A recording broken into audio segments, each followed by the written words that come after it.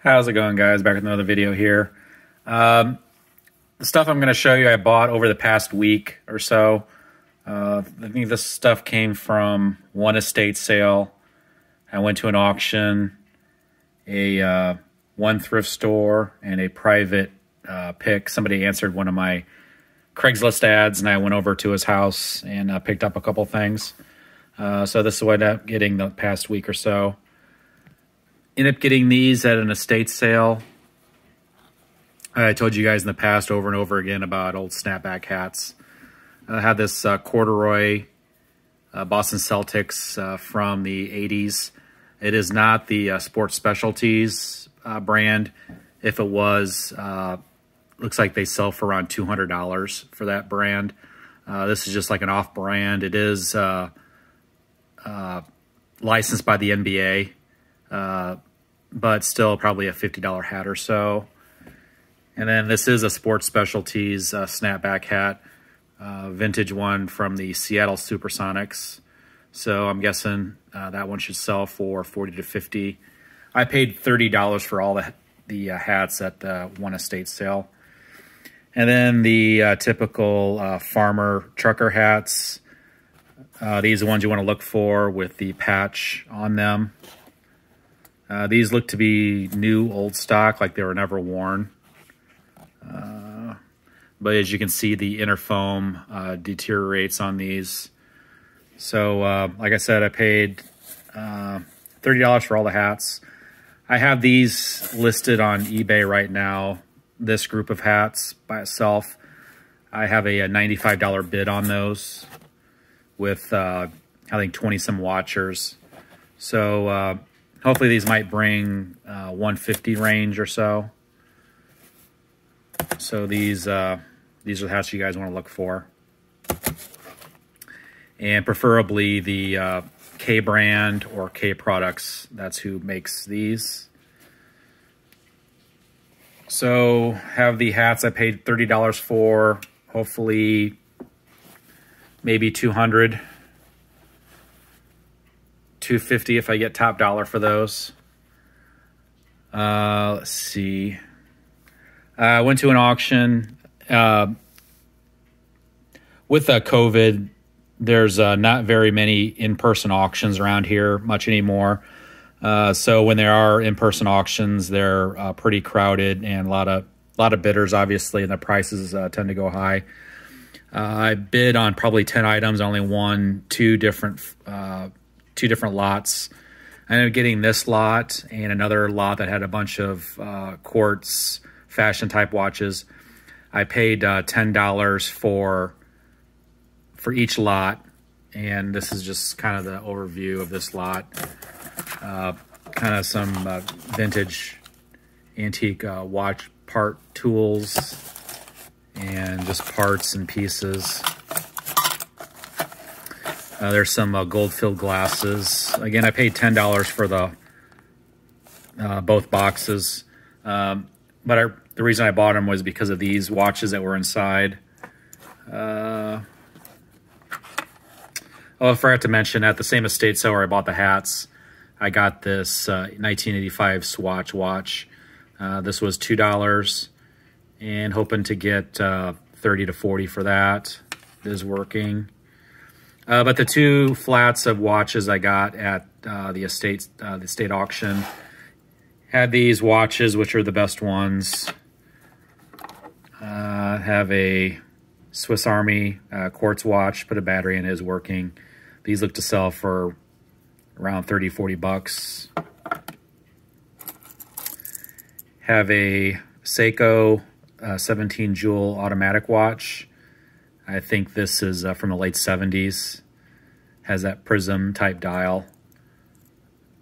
So that was also in a $10 box. Had this Lucerne. It's a dive type watch. This is the only watch that is not running out of the group.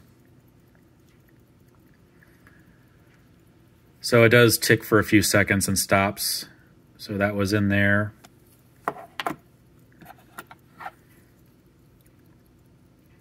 Have a Wittenauer.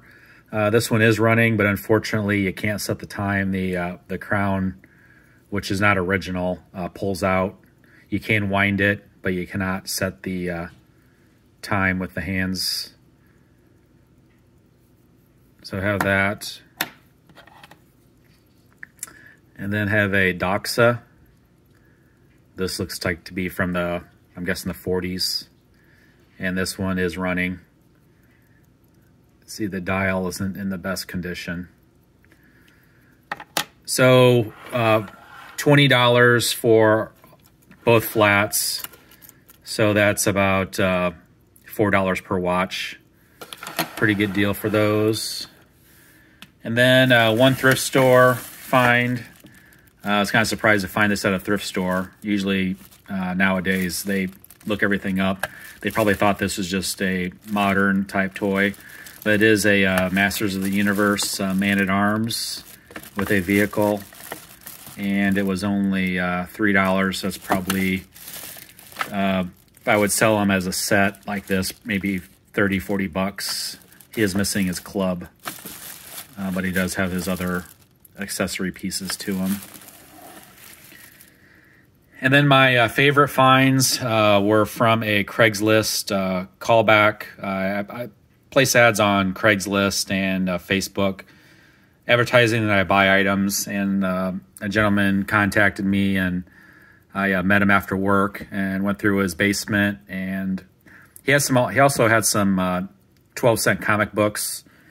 I offered to buy those from him, but he wanted to hold on to those for now. So he said he'd call me back later if he decided to sell them.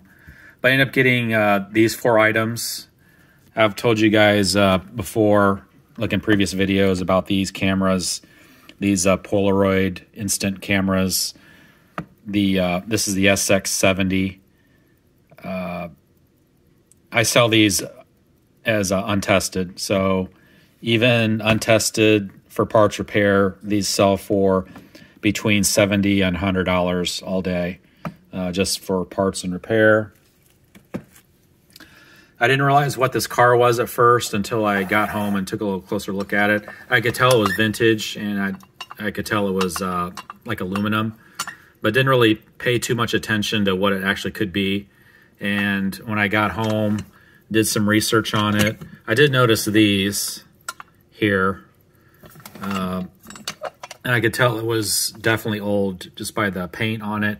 And then you see the regular screws on the bottom. They're not the Phillips screws. So I have this All-American hot rod made in California. And this is actually a tether car.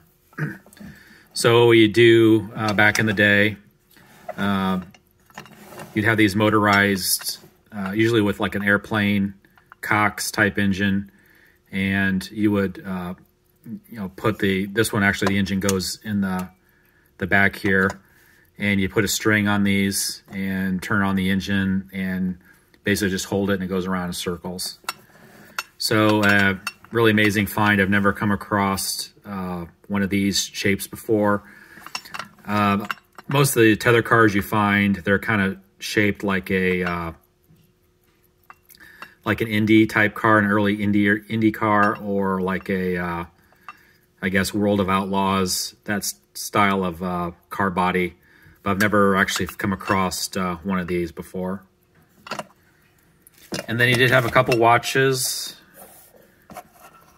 So had this, I'm guessing probably from the 30s maybe. And it's unusual. Usually watches from this era aren't this large.